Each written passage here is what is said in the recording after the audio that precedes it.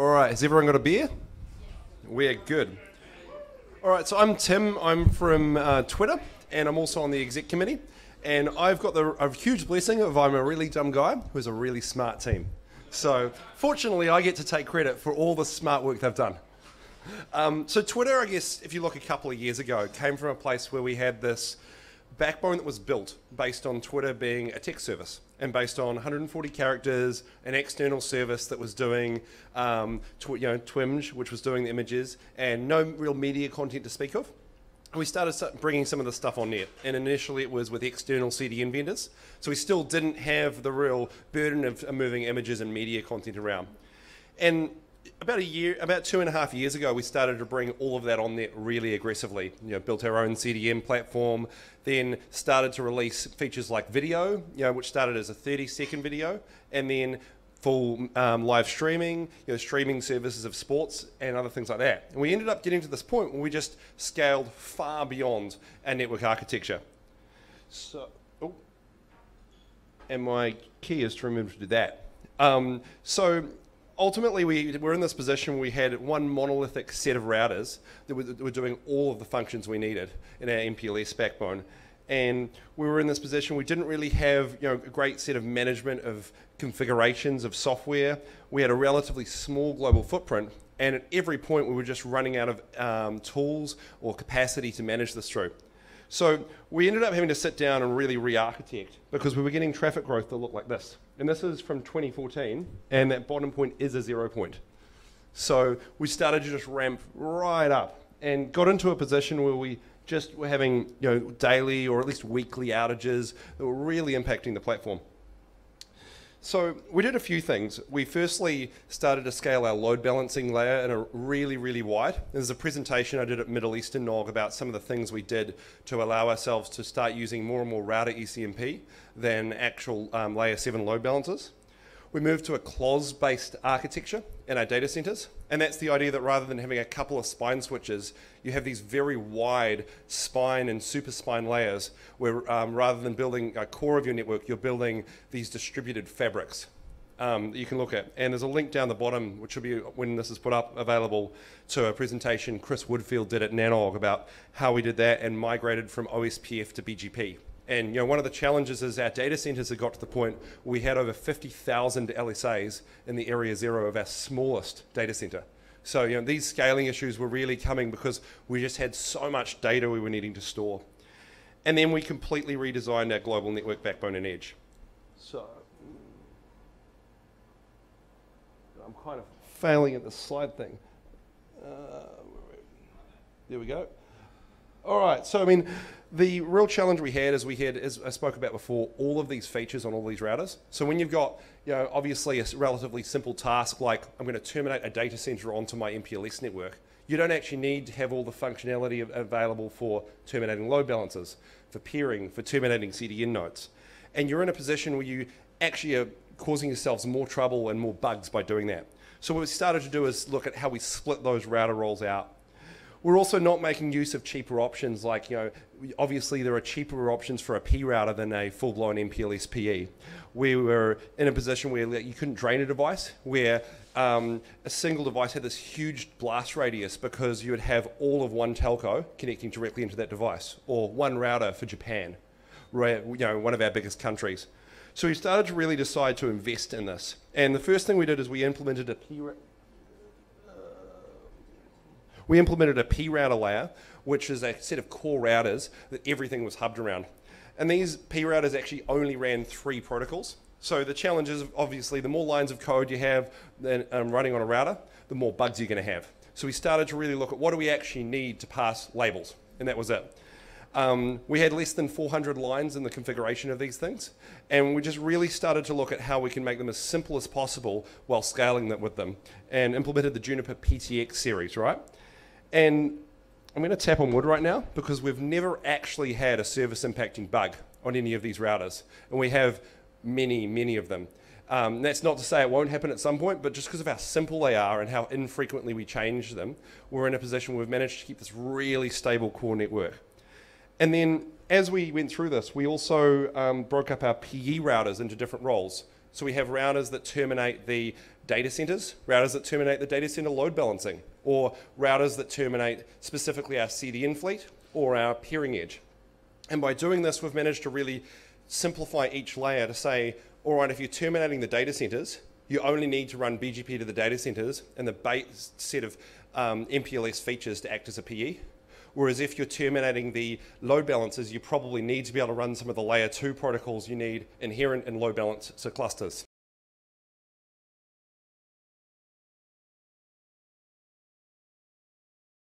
Hitting the whole fleet. A single bug would tend to hit one part of the fleet if it was a systematic vendor bug. Or if we were to screw up and say, let's say an operator halts a routing engine, which happens, you're hitting one specific part of the service rather than taking the whole service down. So the more and more we split this up, we managed to make the network simpler and easier to maintain. But also it let us look at simpler hardware. So the reality is you don't need a full-blown MX for some of these simpler functions like terminating peering or terminating a data center, etc. And you can start figuring out how you can save a lot of money, but also keep things again much, much simpler. And as we did this, we started to scale much wider. So rather than building these big, gigantic chassis and terminating everything on one box, which is a huge blast radius, we tried to actually build our edge routers as small as possible. So rather than having, say, a pair of routers, you might have 10 edge routers in a pop. And now if one edge router fails, you really stop caring because you've got so much capacity spread around the others. You're in a position where you can actually sit there and say, well, that router failed, we'll deal with it after the weekend. And we've got some automation that I'll talk about later that we've actually got to a point where routers automatically get knocked out of service if they have a chassis alarm or a line card failure. And we get into a position where, come in on Monday morning, 5 routers automatically drained. Awesome. And you're now no longer worrying about these things happening. Now, obviously, there's some advantages we have around the fact that we are a content network, so there's no one customer connected to that router. And we're now in a position where no router is required for operational stability of the platform. And also the loss of a router will never cause us loss of redundancy. So we can have multiple failures without having to care. So we have a certain threshold where we start caring if, say, there's a solar flare and 5 routers fail at once. We would start thinking about it. But beyond that, but before we get to that point, we're in a position where we don't actually have to think about this as much, which has taken a lot of work by the team to get there. Now, the other thing we had to think about was actually rib scale. So 2 years ago at Twitter, we had a full mesh of IBGP, which when it was 10 routers worked pretty fine. Once we start getting to 50 or so routers, all with multiple full tables, we're blowing out the rib in a pretty big way. So we were actually at a 95% utilization of the rib on all of our routers, and bringing in additional routers was causing some quite serious stability problem. But the bigger problem was that we'd actually reached a point where we didn't have the overhead and rib to even add route reflection. So we had to do some really interesting engineering to even add the route reflectors because we were at the point where adding a single router or a single full table reflected into the routers would cause them to run out of memory, which is obviously not happy times. And for bonus points, at the time, we also had a memory leak in the rib of our MXs. So we're continually having to power cycle these routers or kick RPD to actually address this. So we were in a bit of a precarious place just because we'd left it so long to bring in a route reflection layer. So what we actually did is we implemented, there we go, sorry. You have to listen to me talk rather than watching and ignoring. So what we actually did is we implemented a hierarchical set of route reflection because when we looked at this problem, we realized that if the rib scale of our routers learning all these routes was too great for one router, it would be too great for a route reflector with the same memory limitations. So we actually have a whole series of regional route reflectors that aggregate to hierarchical route reflectors so that any one router actually only sees a relatively small, and we're talking maybe 10 to 20% proportion of the routes, and there's a significant amount of aggregation at every level to prevent you ever seeing that full view, which would cause you to blow out your memory. And obviously, while 64-bit code has helped, the speed at which we can converge routes, and we see about 250 million route paths on the internet, instances of different routes, and we can actually converge that in about 15 minutes. Network-wide, to the point that that the CPUs have settled on every box, just because of how many points of aggregation we have. But the other challenge here was, in an MPLS world, obviously you build LSPs from each router to each router, and you end up in a position where you have to do all your ECMP decisions at the ingress router. Because when you go through intermediate routers, you're actually coming through as a tunneled label rather than making hop by hop IP decisions. And what this means is, if you actually have 4 paths to a data center that you could see previously at the hop before that and spray it out, you can no longer do that. So we ran into these capacity issues where, because we were running one path really hot and not using another path, we were actually unable to continue to scale at that level too, because we'd reached beyond the point where we could scale a single router or a single link. So there's a feature called add path in BGP, which allows you to reflect multiple copies of the same route. So rather than just reflecting your best path, you reflect, say, the best 4 or 6 paths. And this allows us to ECMP out, but also, again, blows your rib out again. So there's been this constant balance we've had to strike between hammering our rib and being able to actually scale traffic. We've arrived at 4 wide, which seems to be about right for us. Any more than that, and every time you add another path, you add another full table from each route reflector. And then when you're a client of multiple route reflectors, you can easily get to about 5 or 6 million routes pretty quickly, which is still quite an intense number of routes to load into most routers. And there's probably 3 or 4 vendors that are capable of processing 6, 7 million routes quite quickly, because then you add the externally learned routes as well. So, I mean, as I've talked about, starting from a full rib in that migration was actually incredibly challenging, and we ended up having to do a bunch of different things where we had to firstly actually do a Junos upgrade to get stable code that didn't have a memory leak, and then also start really filtering routes out. So we started doing things like saying, okay, if you have a local NTT feed, we're now no longer going to accept NTT routes from other routers. And there's a feature in BGP called Keep None, which in Junos, that's the flag for it. I believe there's a Cisco equivalent, where you actually say, if I'm not actively installing this route into my FIB, then I'm going to throw this route away. Now the advantage is, it really chops your rib down. The disadvantage is, if you lose the route you were using, you're now falling back to default. So you end up with a significant amount of traffic tromboning.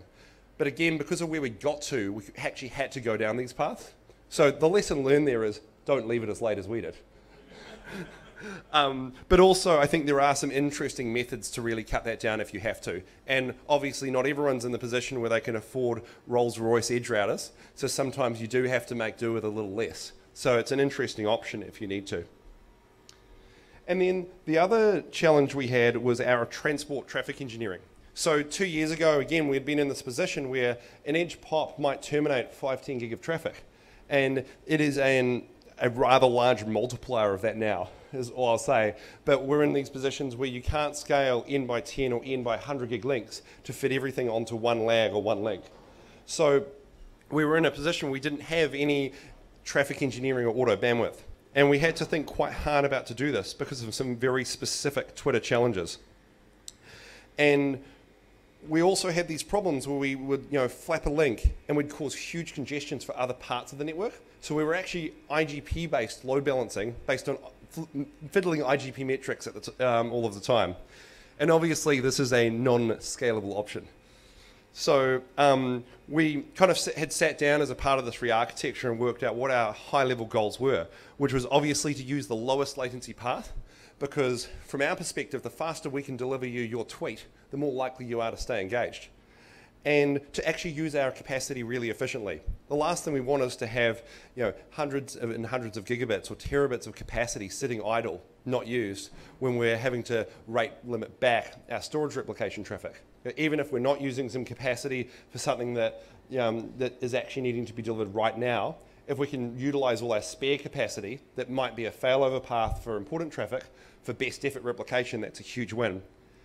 But then also we wanted to minimize the scope of our IGP to just be to build MPLS tunnels, and more importantly, to use BGP for every decision possible, because it's a whole lot more scalable. So we implemented RSVP over MPLS for traffic engineering purposes, and we actually run an RSVP only network. And in that, we don't use any BGP on our P routers. We don't have any knowledge of external routes on our P routers. There's no default. They're actually all in RFC 1918 space. So you can't actually even access a Twitter core router from the internet. And that's obviously providing a huge security win as well. in that, you know, if the moment you expose it in some way to the internet, you've got the potential for someone to send a packet of death, or, you know, to put you in a position where you could compromise it. And then what we did is we minimized the scope of our IGP to the point that, and I've made a typo there, minimize the scope of the IGP to the point it was just helping us establish RSVP tunnels, and then remetriced the IGP to reflect latency. So we actually reflect the RTT on our backbone links, so we're just using the fastest possible paths. And as a wee tangent, there's a metric that's used in advertising called the advertising quality metric. And essentially it is how well targeted is that ad. So if Joe wants to look at an ad about, if Joe's on Twitter, we want to show him lots of ads about beard products. And you know, ultimately, we can actually compute to an infinite level the best beard products to show Joe based on all we know about his browsing history. And it's dangerous. Basically, we have a limited time window to do that. So when Joe opens Twitter, Joe doesn't want to wait a minute for his Twitter app to load, or when he scrolls through his timeline, he doesn't want it to be stuttering along. So we have X milliseconds to go and calculate that. And often that's calculated in a data center that's a wee way away from the POP Joe's connecting to. So assuming Joe's connecting to the Sydney POP, the last thing we want is for him to be taking a path that goes through Asia to the US, to the data center. We want him to be going as directly as possible. So by actually minimizing that latency, there's a really huge fiscal benefit to Twitter, which is kind of an interesting thing of actually we can compute you a better ad because we've spent less of that time interacting with the back end that's doing those computations on latency, and more of that time where we can actually give it to the process and start understanding the best beard wax product for Joe. So, and that's kind of why we had to put a lot of effort into this and making sure we got this right. But also we implemented a really aggressive TE implementation where we were actually doing a 5-minute overflow period, which is the minimum most vendors will allow. And that's because of this. This is a typical traffic spike that Twitter will experience during a world event. RSVP and internet protocols were not designed for traffic cliffs. RSVP and internet protocols were fundamentally designed on the assumption there is some form of gradual ramp up. And while we don't want to run all of our links at 10% utilization, because we're throwing a lot of money on the floor, we had to figure out how to deal with this and how to be in a position where we could actually absorb these huge amounts of traffic. And the reality is that I'll talk a bit later about the class of service we implemented to make sure that when we do congest, we're throwing away videos rather than throwing away the actual tweets. But also, we've just made our RSVP implementation as aggressive as possible to the point where we can now, within a period of a couple of minutes, move traffic around our backbone. But yeah, it's a fairly unique challenge. And this was, I think this was a protest in Paris, if I recall correctly. But you know, we're literally talking, you know, 2 times, 3 times the traffic volume within a period of about a minute or two. So just a very interesting and unique engineering challenge to a content network that you probably wouldn't see on other networks. So as we did our RSVP implementation, the first thing we realized is that link coloring just doesn't scale. And that it sounds like a good idea, but when you have N 100 PEs, or even in a smaller environment, N PEs where it might be 10 or 15 in a small ISP, you have an any-to-any problem where you have so many LSPs that to manually say this LSP takes this path and this LSP takes this path is really hard. Now in New Zealand, because you have a very, where I come from running carriers, because you have a very long, thin country, you can kind of go left side, right side. With anything more, with any more of a complex topology, you just can't do that. So we actually made it an explicit decision to do everything in a way that we would be able to add any link anywhere and between any routers and utilize them efficiently and in a manner that suited our needs, which meant that anything manual was off the table. And also we discarded immediately PCEP, which is a controller-based solution where you have a controller making centralized decisions for your MPLS network and programming them into the routers. And the reason we discarded that was we sat there and went, controller is great, but that removes the distribution of the thinking in the network. So that'll work fine until there's a bug, or if we have a multi-chassis solution, it'll work fine until there's a bug that gets replicated between chassis. And didn't feel that was the most resilient way to build the network. So we actually started looking at using RSVP prioritization, where you can prioritize and say that certain LSPs get better access than other LSPs, or have the ability to kick off other LSPs. And we started obviously then using the lowest latency links for the most important LSPs. And we have class of service to actually map into these. And then we were in a position now where we have like direct paths between POPs or between data centers we were able to use very, very efficiently, and indirect paths that we do a lot of Hadoop on, which is a storage replication protocol. And Twitter has one of the world's biggest Hadoop clusters spread across our global network. So that we have no problem utilizing all of our good links at about 80% the whole time. And then the other challenge you run into in an RSVP network is when you have an amount of traffic between two PEs that's actually greater than the biggest link between those two PEs. So if you're trying to establish a 500 gigabit LSP over a 100 gigabit link, you're probably going to be out of luck. Or if you're trying to establish two 70 gigabit LSPs over a 100 gig link, you're probably going to pack it in a really inefficient manner. So we actually extensively split the LSPs. So we'll have, say, 10 LSPs from PE A to PE B and actually spray or ECMP into that. So that way we now have, rather than a 70 gigabit LSP, 10 7 gigabit LSPs, which is relatively easy to bin pack efficiently into a 100 gig link. And as we did this, we realized we could actually solve this problem, surprisingly, because we didn't initially, as we were developing this, think we could do it without lags. And that we actually run every link at native speed and as a native link, and have pushed all of the traffic engineering issues up to RSVP, which actually makes it easier because if anyone's worked in operations and tried to debug that one link that is silently discarding packets on a lag, it's not happy times. Whereas if you're in a position where you're able to, throw down some ICMPs down each link and analyze that, you can debug it relatively quickly. And actually, as you get to those kind of levels of links where you're having hundreds or thousands of backbone links in your network, it actually really starts to matter to make those things easy to operate. And then also to start to automate the operational debugging of these things. If you have to shut down in each link in a lag to start to sit there and go, which link is a problem, you probably don't want to hand that over to an automated process. If you just have to run some ICMPs over the link, then you can say this link is bad and turn it off. That's something that's very doable to automate. And then the last thing is we used a technology called shared risk link groups, because we were in a position where we had lots and lots of links on the same cable systems. So if we have, say, 500 gig links on one WDM system between Atlanta and Dallas, and we're in a position where to an RSVP process, that looks like 5 unique paths, which you can link protect over. But obviously, if they're all on the same fiber, the moment that fiber's cut, you've broken your primary path and your redundant paths, and you're taking an extended outage to traffic. So SRLGs allow you to program the network to understand that these are actually a shared point of failure, and that you're now going to avoid them for your protection paths. Now back to the low versus high latency paths. A fast path on Twitter will sit at 80% all day and night.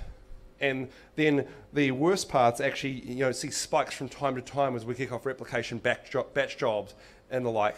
But we're actually in a position where we're utilizing these fast assets as heavily as possible. And if you look on our backbone weather maps, you'll actually see that 90% of the links run red constantly.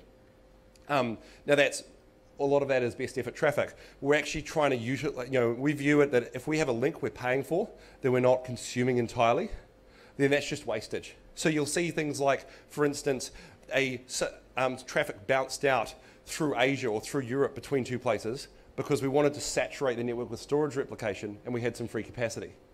And we really have gone with this concept of, for the traffic that is latency insensitive, push it any way we can and try and push this as fast as possible.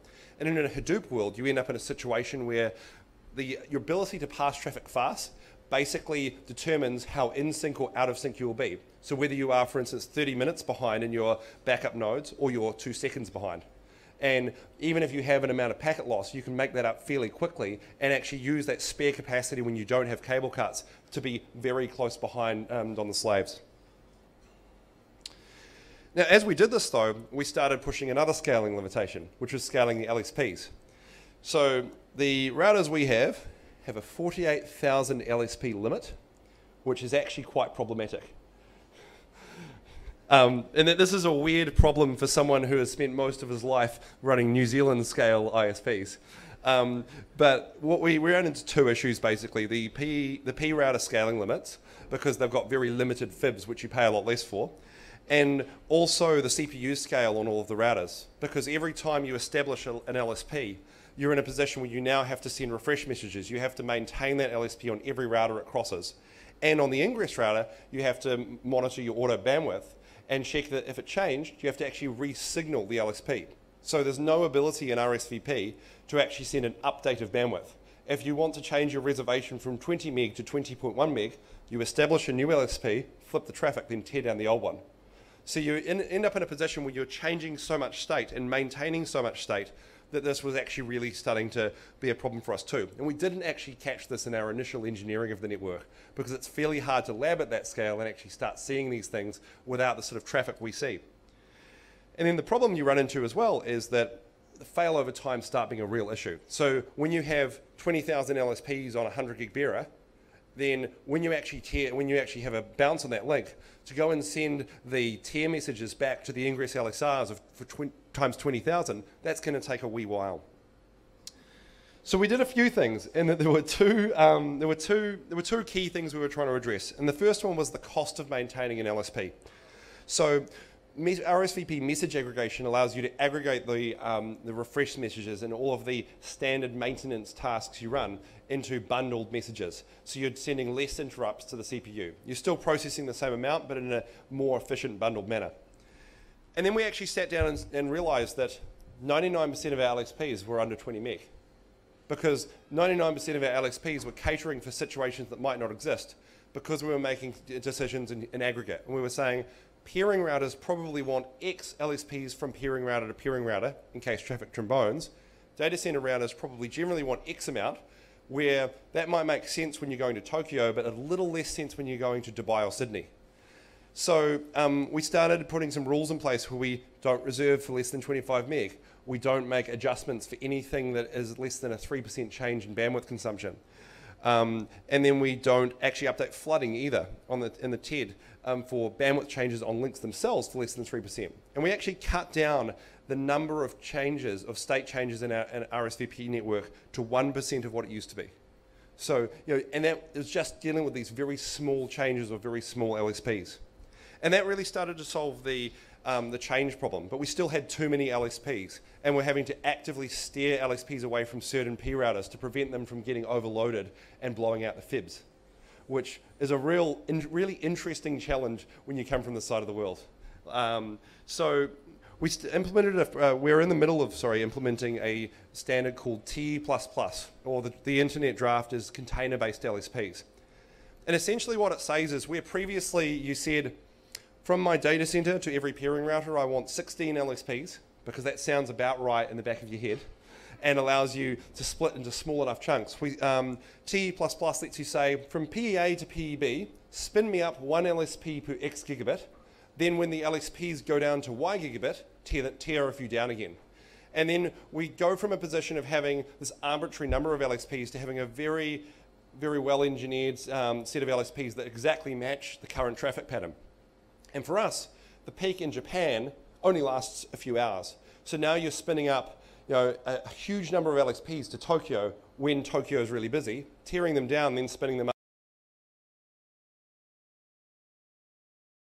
Significant reduction in the number of LSPs that we're spinning, to the point we could actually run the number of LSPs on any one PE and aren't having to deal with those problems of scaling LSPs through the fibs, etc.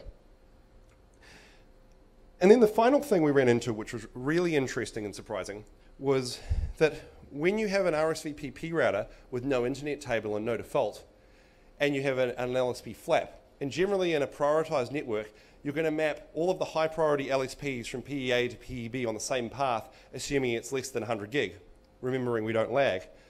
Then suddenly you're in this position where while you do the reroute, you have no ability to forward that traffic, because you can't IP route it. If the LSPs from PEA to PEB turn down, you put it onto the IP next top. The P bucket. So we looked at a bunch of options, and we looked at, do we put LVP in place? which was the obvious one. Do we start trying to put a partial table with some defaults onto our PE routers, which we didn't want to do because we didn't want any internet access from them. But then Nick Slabarkov from Juniper actually came up with this really unique and interesting idea where we built a full mesh of single LSPs from every router to every router, turned off CSPF or any intelligence around the availability of paths, and just used the best IGP path, and then depreferenced it or de-weighted it in the routing table, so it would always be secondary as a routing protocol preference to the others. So when we actually lost our RSVP in the preference 7 on Juniper, we would fall back to preference 8, noting LVP is actually preference 9. So essentially we built LVP out of a single set of dumb RSVP tunnels. And what we really gained from that is we didn't implement another protocol on our P routers. So now we're not activating X lines of code, which are X lines of bugs, which actually has worked out really, really well, and that we've generally seen these take significantly diverse paths from our production LSPs in most cases. So the next thing we had to address was our class of service. And the challenge we have is obviously we have a whole range of importances of traffic. So we have Kelly's tweets, and also we have the Hadoop team's replication of Joe's long videos. So you end up in this position where you probably want to deliver Kelly's tweets, which contain advertisements, before you're going to deliver Joe's long recordings to date to another Hadoop node to store it long term, which I'm not sure why we would do, but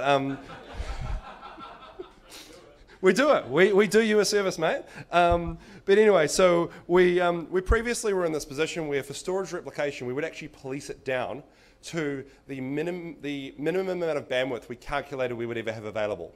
So we were only maybe a third to a half utilizing our network at absolute peak because we weren't in a position to deal with congestion. And this is an obvious implement class of service and be done with it problem. So we really wanted to be in a position where we could actually start utilizing our network fully all of the time, as I was talking about before. So we did this. And one of the things we were in a position to do is, because we control every line of code on every server, we were in a position to actually trust all of our customers. Except for our Internet Edge, we were able to trust markings off servers, which is a unique thing to be able to do. So we actually implemented most of the intelligence for class of service in Finangle in our application platform, and started actually looking at what part of code generated this, this traffic. So we can literally sit there regardless of port, regardless of IP-ACL, and say, actually, TFE API, Twitter front-end API generated this, so we need to give this immediate priority. And this packet is the far end of video chunks. So obviously you might give priority for the first 5 seconds of chunks for video, but then deprioritize the last minute of a video, so because you know that you've actually got a bit of time to get that out to the customer. Then if we're in a position where the customer's not getting that, start to prioritize those up. So you can make a lot of really interesting decisions, some of which we've coded and some of which we're far from coding at this point, where you can actually really efficiently use your network for the right traffic, because we also control the phones. So we can also start not using DSCP markings, but we can start at the application layer marking from the phones what they need urgently and what they don't, then reflecting that at the service layer out. So we've also reflected our class of service decisions into our LSPs. So we don't want to push storage replication into the same LSPs as Fraser's tweets. We want to be in a position where we're going to put those onto, Fraser's tweets onto a really fast path and the storage replication onto a slow path. So we've fed that into our LSP routing decision making, and we're now in this position where with all of this, we're able to run our links really hot and respond to scale issues or bursts really quickly. And there's still issues in that the reality is on any network, if you start quadrupling your traffic, or in the case of some of our New Year's situations going far beyond that, New Year's is actually one of the biggest usage times for both Twitter and Facebook, just because everyone's sitting there tweeting Happy New Year's. And in some of those situations, we are going to have an amount of packet loss for a small amount of time, but ultimately recovering from those things in 2 to 5 minutes, rather than recovering with a manual change, is always going to be significantly better. And as we did this, we ran into the thing where we realized that N by 10 gig has some very real limits. The reality is you can only ECMP so wide, you can only have so many LSPs. So as much as we did a bunch of technology work to try and enable us to scale our LSPs as far as possible, we started to realize this just wasn't tenable. But also 100 gig price compression has got pretty aggressive in the US. Generally, a small number of 10 gigs equates to the cost of 100 gig. And we were able to use this as a cost optimization thing too. So we're actually in a position where Twitter, Europe, Asia, and North America is 100 gig only. We do have some 10 gig to more remote regions. We've actually started to consolidate that too. We kind of project that around 2019 or 2020, based on current growth patterns, we'll start running into the same issues with 100 gig, but 400 gig is looking like it will land end of 2018, start of 2019 in a format that's usable. And one of the challenges as 400 gig is that there's a 1,000,001 standard. So there is 16 by 25, noting that 100 gig is now 4 by 25. There's 8 by 50 and 4 by 100. And everyone in the content space and in the tier 1 space is holding out for 4 by 100 waves. But we don't actually have 100 gig wave technology right now. We have 25 gig wave that we're doing a spray on.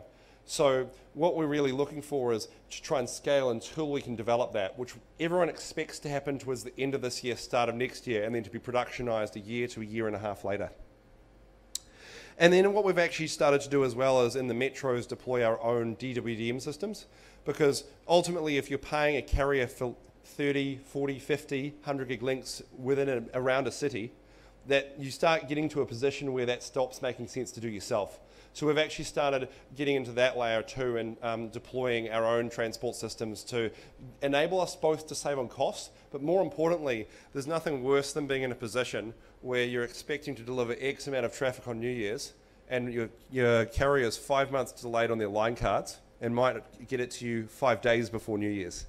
And you're going to have to scramble to put all this capacity in. So from that perspective, it's really helped us in terms of actually delivering things on time and having control over our own capacity. Yeah.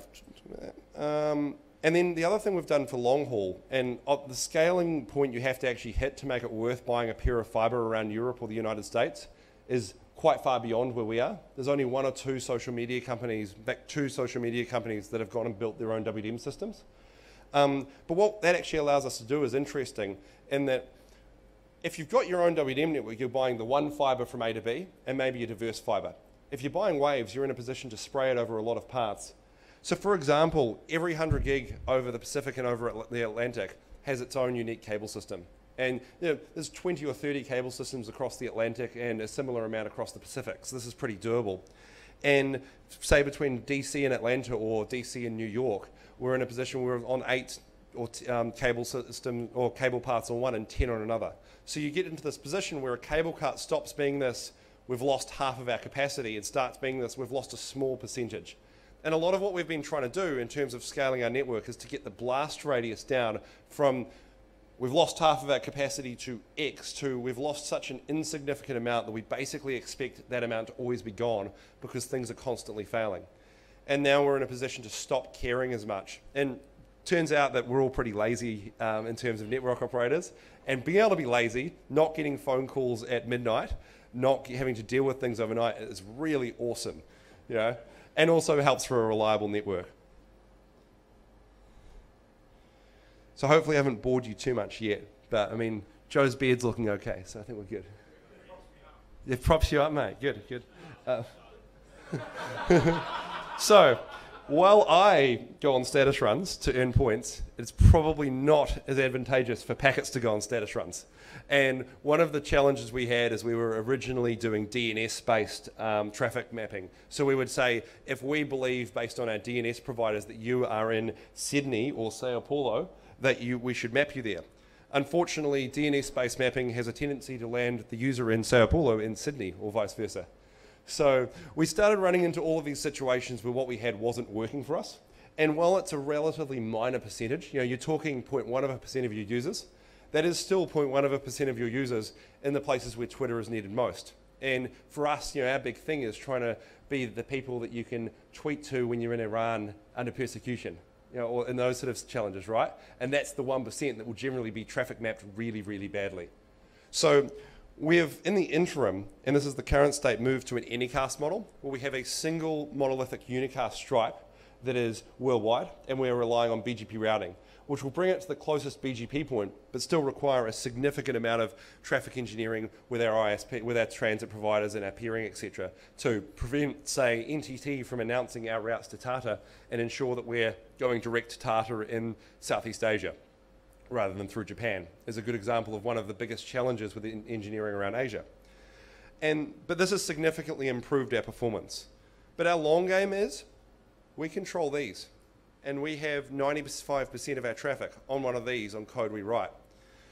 We are a mobile first application, and we control all the code on the back end. So we can actually start to look at things, and we're in a pathway at the moment, we're starting to look at what would happen if I turned up 10 TCP sessions from this to different VIPs that are announced, virtual IPs that are announced on netblocks that are announced in different places.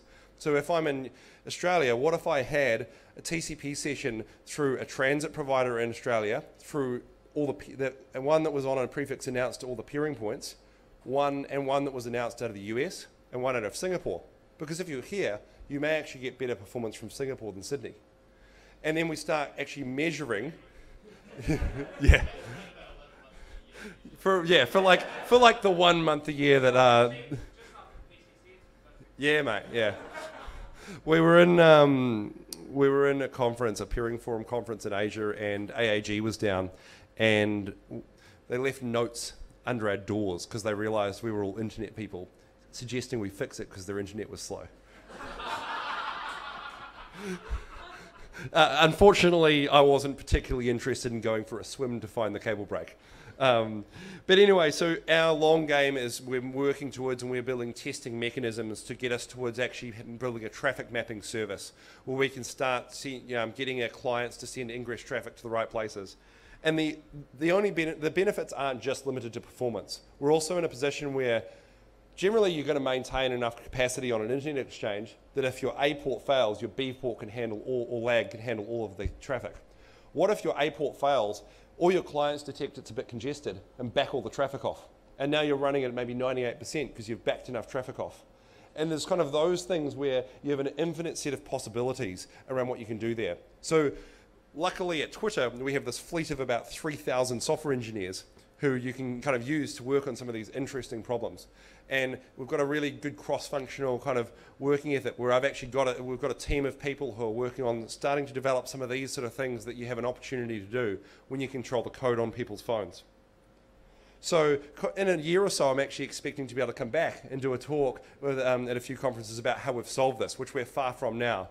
But we're in kind of this interesting position where, because we have a content network, we're one of a small number of companies that might be able to solve this. And there's actually only 2 I know that have really solved this problem. So moving along from that, and please, I'm going to do questions at the end, so please feel free to yell at me if you think that's particularly stupid, which most things I think of are. The other thing we actually started to think about was router draining. So typically, if you have a router and you have a bug, you have a bunch of packet loss, and then you try and fix it. You reboot a line card, and over that time, you end up burning, say, 5, 10 minutes, an hour maybe, if it's a particularly hard one, and you're impacting your users. So being in a position where we don't have directly attached customers, so you're not going to cut Joe's house off if you drain a router, which might be a good reason to drain a router, then we're in a position where we can actually start to think about, oh, look, mate, you're just very easy to pick on, you know. I'm not going to offend anyone by picking on you. Anyway, so we actually started to move to a model where we expected a certain percentage of our routers to be out of service at all times. And this is great because, again, back to the weekend scenario, we can just drain the router. We can have a script drain the router. We can, start doing things that don't require us to think too hard when things are broken. Because I personally find I'm not incredible at thinking at 2 a.m. And so we started to do this work I mentioned before. We lowered the blast radius of each device. Line cards are very are expensive and chassis are cheap. So we were in a position where by spreading the line cards over the number of chassis, we actually spend less on the line cards because you're assuming lesser fail at any one time. But then what we did is we built in what's called a Junos supply group, which is essentially a template on all of the routers where it was called Drain. And this template did 2 things. It stopped exporting BGP routes and it overloaded ISAS. So now rather than going through a complicated run-booked kind of process to take a router out of service, you could just toggle an apply group and the router was out of service. And then you can do anything to it. So also, if you're changing your power supply, if you're changing a fabric, a line card, we can err on the safe side and just take it out of service before we even start touching it. And then it means that we're not having to schedule these maintenance windows. Engineers aren't getting up at 2 a.m. and our customers aren't affected because we were too lazy to get up at 2 a.m. So everyone wins. But then we also started to think about this in a sense of what happens if a whole data center fails? Because about once every 2 years, we're going to be in a position where a data center will fail in the US. In Brazil, it's probably once every 3 months. So we started thinking about actually being ready for those situations to happen. So rather than this being an emergency, rather than someone breathing down the neck of a colo provider, we actually wanted to be in a position we could drain pops. But also this allows us to get into a position where, has anyone here done a cage move before?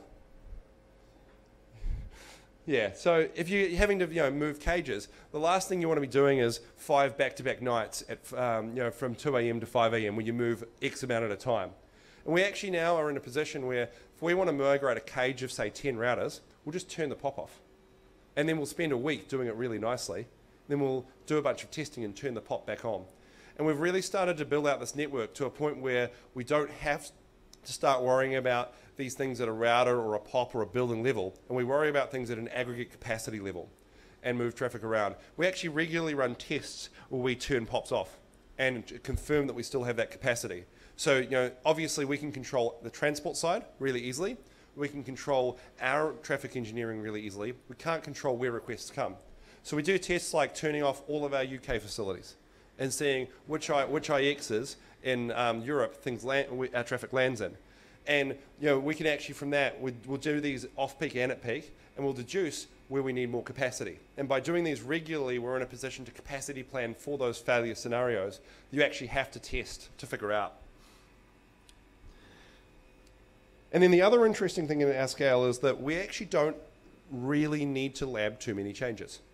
And that might sound really dumb and counterintuitive, but we're in a position where if you can drain routers at a time, there's nothing to stop us from draining a few routers, applying a change, seeing if it's stable and undraining them. And then, because of the number of routers we have, there's nothing to stop us then slow rolling that across the fleet, where we exponentially increase the number of routers a change is pushed to start being able to make sure that we can roll back or drain out the routers that have been affected up to a certain point. And it actually makes for a much more efficient deployment pipeline where you don't have to go through the sometimes futile effort of trying to think of every scenario a network might experience, which you'll never get all of them. And you can actually just start doing this in real time, but doing it in a safe, controlled manner where you can back out really, really easily. So we've started to do that for almost all of our changes, and that's allowed us also to start automating these deployments. So I sit in meetings quite a lot during the day, and I often say this quote, "Never send a human to do a machine's job," which our friend Neo gave us. And I think the real thing is that I'm really useless at looking at 2 sets of data and doing a quick comparison on the screen. But there's a really cool tool called Diff, which is really, really good at that. And, pardon? DIFF, it's like TUM, right? For Tom. Anyway, so what we've started to do is actually remove humans from our processes. So for instance, when we do a Junos upgrade, 2 of our team who work in Dublin have got it to the point now, we're using Ansible and a few tools that have been published, where we don't actually have humans verify anything. So the process of doing a Junos upgrade at Twitter is you run a 1-line command. And you'll get a bunch of status and a bunch of output, and the outcome of your Junos upgrade will either be this has failed and the router has been left drained, so it'll drain it, run some pre-checks, do the upgrade, run some post-checks, and it'll either say your upgrade has failed because of X, the router is out of service. And then you have time to go and look at it and amend that and decide if you want to undrain the router or not, because sometimes a change might be external to you. For instance, we say the routing table must not have changed in size by more than 3%. But sometimes, if, say, a major carrier in the US has fallen off the internet in that time, that's probably an invalid assumption to make. But if it works, it's literally the upgrade is done and the router is back in service. And because we have such an interesting set of data as far as our users, we can also start monitoring things like success rate in the region that router was. So we can say, please, we can actually reach out and check. We drained this router, or undrained this router, And did the Twitter overall service success rate change? Did the clients report that they were getting more 404s from the Twitter API? Did they report all these different things that we can start monitoring in and saying, well, actually at the time we undrained the router in the 5 minutes afterwards, the service went to a really, really bad place. We should probably take that back out of service or put it back in service if we took it out, revert the action. And actually, the reality is we've realized that humans are really bad at this job compared to machines. So, but the more we've pushed to machines, the more operational reliability we've achieved. So you can all ignore me pretty soon.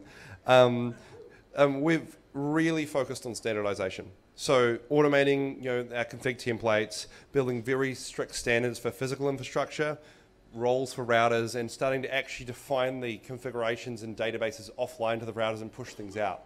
And obviously that's been a real process because no one has a perfect network, no one greenfields a perfect network. But what we've really started to do is taking it from trying to standardize what we have and do an audit-based approach to starting to actually push configurations out and build whole data centers from databases and start to build whole backbones from databases. And that's been a very gradual process and is still ongoing. But we're now in a position where a significant proportion of our configurations are not built by humans. And you might go and update that configuration but manually, but if you do that, your update won't last long. So you can still sit there and go, right, well, I want to test if this link has X problem and I'll make a change to it. And that's great, but within an hour, that config won't exist anymore. So you always revert back to the database-driven states. And we're by no means there, but it's something we're very much working towards and have got to in some places, which means you just get this advantage of consistency where you actually have a very known state as to what your network should look like.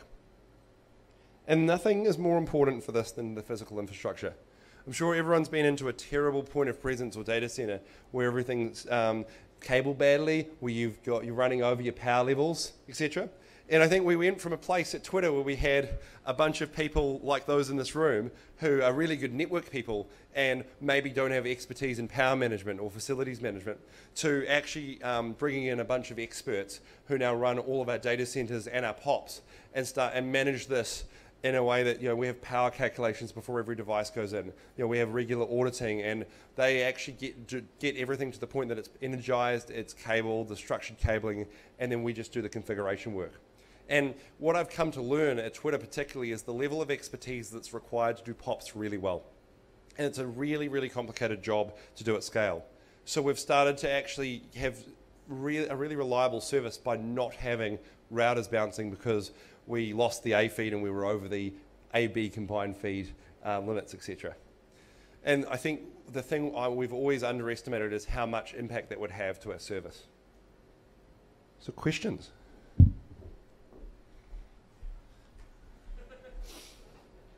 Sorry, that was a bit of stuff to consume, but hopefully it was interesting. Thank you very much, Tim. I've got a couple of... No worries. Tom. Thank you very much, Tom. I've got a couple of questions. Yeah, man. You talk about the bin packing of LSPs. Yeah. Do you do magic above and beyond Juniper's order bandwidth to other than just reduce the size of the LSPs? Or? So we reduce the size of the LSPs, spin up LSPs on demand for size, and we use RSVP prioritization to prioritize what's there. We do prioritize smaller LSPs from certain router roles to certain router roles over others. So for instance, an origin data center to a POP is prioritized over a data center to data center because there's statistically likely to be more links. But no, we don't do anything you can't implement on both a Juniper or a Cisco. So we have a rule that you have to be able to implement any feature on 2 vendors. Nice. Yeah. And the second question relates to the... What was it? Oh, the change verification. Yeah. So given you're probably going to be doing your changes in the same sort of time period that other app owners might be doing, if you were checking a service's, rate of 404s, how can you be sure that your change, I'm assuming it's not atomic? So how do you check that there isn't a DBA team doing a change? Really good question. Twitter has a thing called the Twitter Command Center, which are a knock that is not a knock, as they like to remind us. And there are a bunch of systems engineers who build tools to automatically monitor the origin of issues. They coordinate all changes, and then we actually have a logging pipeline that just records changes made either by Puppet deploys or network changes. So there's that, and that we can do some correlation, but we do still have changes going at the same time because we're too big to do one at a time. But generally, we have an advantage that if we break something, we're probably going to break it for all services. because the network, it doesn't discriminate between services. Whereas if a DBA team breaks something, they're probably going to break a very specific set of things relating to that database. Except if it's relating to, say, a quas tag level. Yeah, no, very, very much so. So that is a problem we have not entirely solved. And that's the honest answer, is that those sort of problems happen infrequently, but when they do happen, that's the point we do start involving senior engineers, etc., to start really looking into it. And there have been a number of situations where we have had to start really unpacking and reverting things. And while there's nothing worse than reverting the last 5 changes, it's sometimes in every network of every scale what it comes to. Nice, thank you. When you were talking about optimizing latency and stuff Yep. across paths, how are you actually calculating that, given that your P routers, for example, don't know?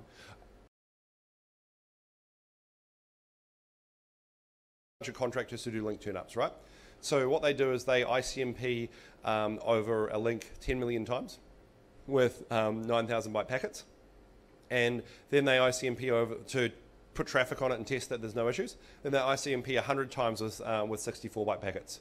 And the lowest RTT that we see over those 100 packets will reflect the link latency rather than the CPU of the routing engines.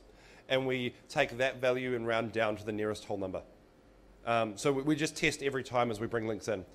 Because obviously you can't ping beyond the immediate link often, but if we actually understand what each link is able to do and assume that particularly the P routers we have, so I can speak to what Juniper do because I know the architecture intimately. They only have one buffer in the entire packet walkthrough from port to port on the PTX. So the buffers are cut down, the interactions that would introduce delay are cut down far enough that there is a near zero impact to passing through a router. So we kind of exclude them from our evaluations. And what about paths that you're getting from another carrier? How can you detect if that path's changed on you? So we go through once every month and monitor that. And we do regular audits of that. And so when you're buying WDM links in America and most of the Northern Hemisphere, you will buy them based on an agreed and contracted KMZ. So there is a contractual solution to that, but also it's something we do have to verify regularly.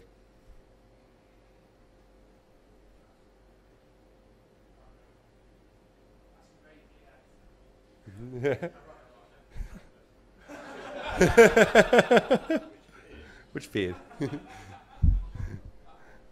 Cool. Well, hey, thank you for letting me take up some of your time, and great to all meet you.